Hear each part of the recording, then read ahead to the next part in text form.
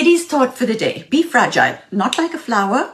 Be fragile like a bomb. The next time someone says to you, calm down, it was just a joke, or geez, you're so sensitive, or the worst one of all, according to me, stop making such a big deal about nothing. Give yourself the permission to blow up. Because you know what? It is these small little things that actually make up the foundation of misogyny. They make up the narrative of misogyny because it is these small little things that are actually the most difficult to shift. Think about it. Every time you've tried to raise your voice against what we label as small, someone or the other will always make you feel really inadequate, like you're just being too fragile over a non-issue. And so, as I said, if we're always going to be labeled fragile for calling out things that upset us, go ahead, be fragile. Fragile like a bomb. So if something bugs you, call it out, no matter how small it is. And no, society is not going to love you for it. As a matter of fact, they'll probably think you're the most annoying person ever, but you know what? They'll be a lot more careful in what they say to you next time. Remember, society has never loved anyone who's ever stood up for change. So if you are being labeled as annoying for standing up against this narrative of misogyny,